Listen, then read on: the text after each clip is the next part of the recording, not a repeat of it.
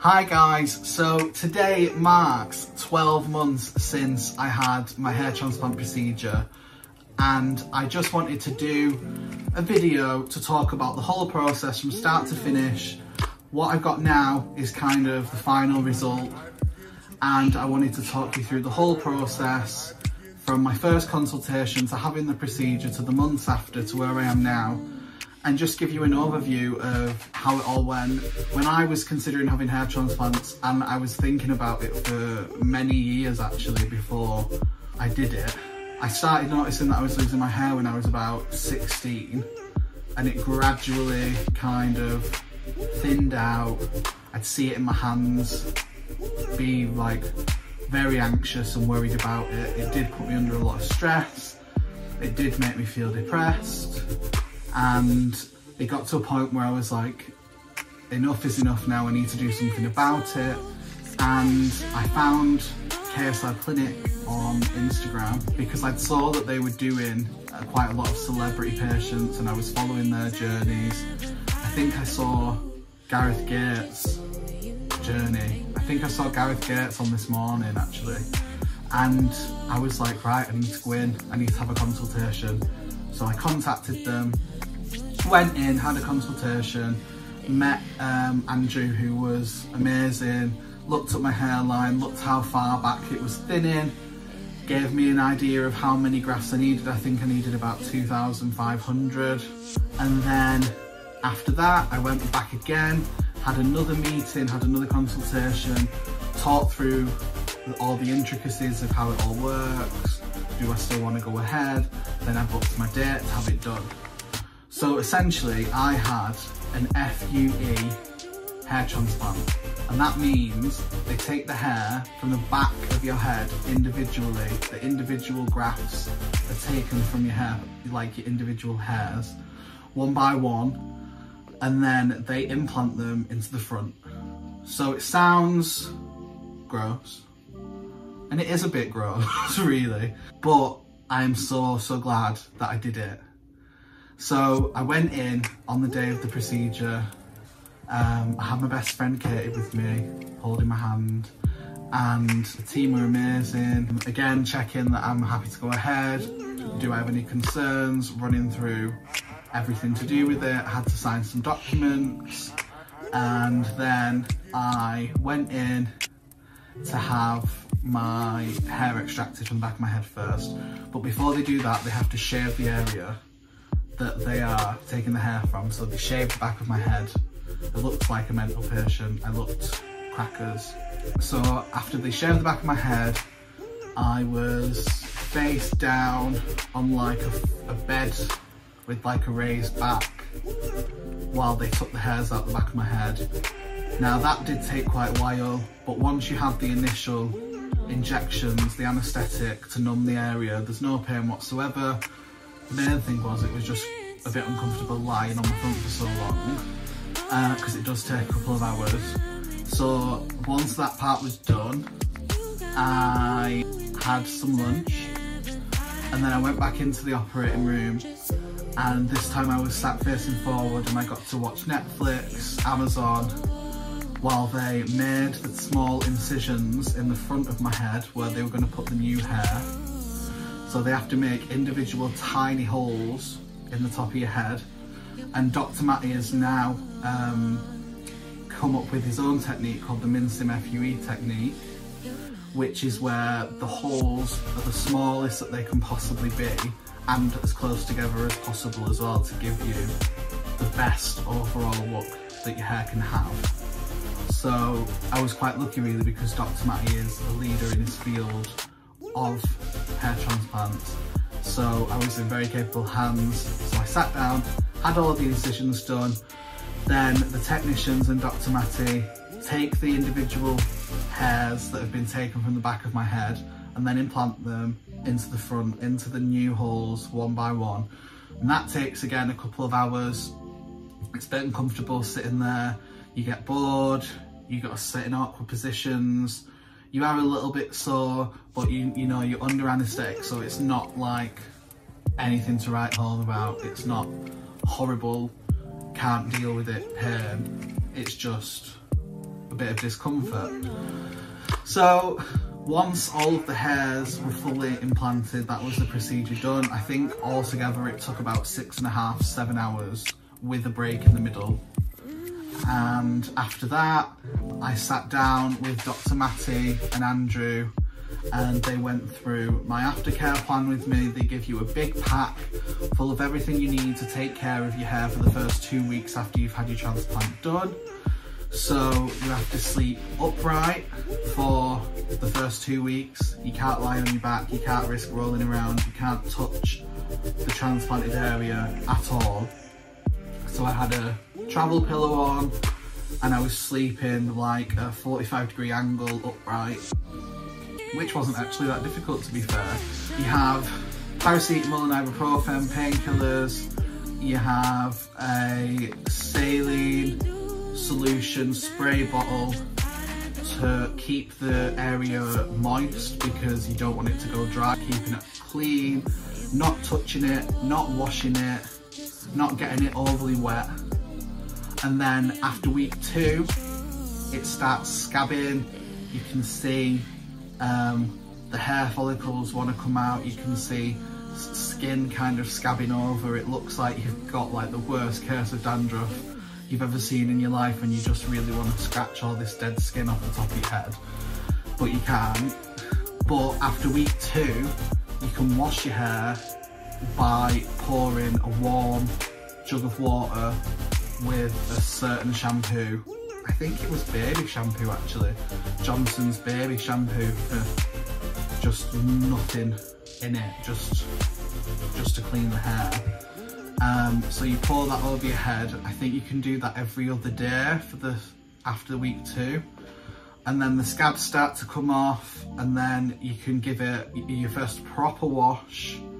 You try not to scratch the scabs off too much because you don't want to pull the hairs out that have just been implanted. It's all very sensitive. They're still trying to settle in.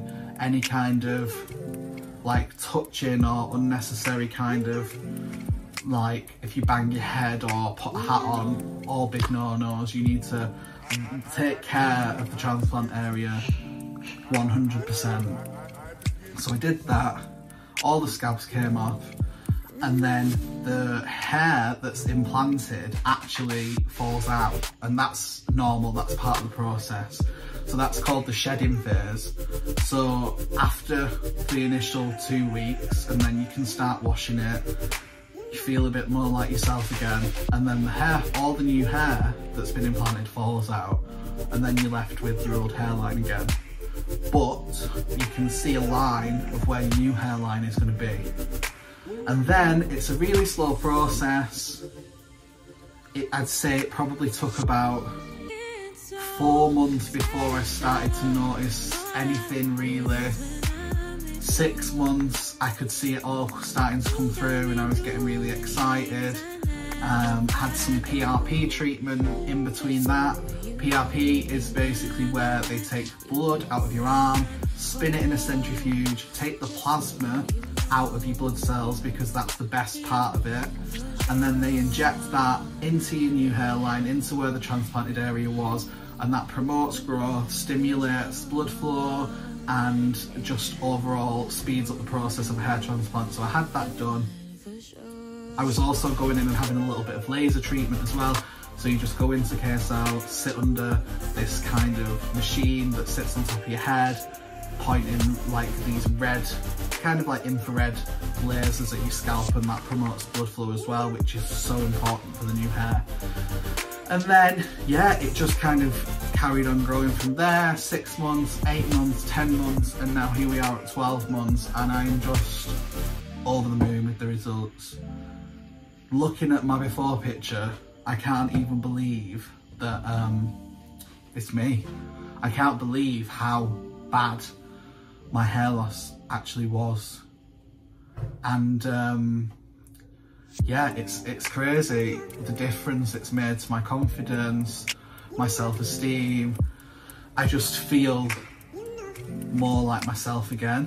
And you know, I'm not gonna lie, there were times when, before I had my transplant done, when I was like, if I lose my hair, what am I actually gonna do? like, do I even want to be here anymore? It was like, it was getting bad. Like, I was just miserable about it. You know, it's difficult, it's really, really difficult, and no one wants to be that person that doesn't have any hair. It's as simple as that. So, anyway, on a more positive note, I absolutely am over the moon with it. I'm gonna come a bit closer. So that's my hairline now. So I've just had a shower, by the way, washed my hair and just left it to dry naturally, so there's no product in it, nothing, it's just natural, that's it. So that's my new hairline. I am honestly, it's the best thing I've ever done. I'm so thrilled with that. It's just made me feel like a completely different person. The whole team at KSL were amazing from start to finish. Dr. Matty was great. Since having the procedure, they've been checking up on me, messaging me on WhatsApp. I've been in to see them countless times.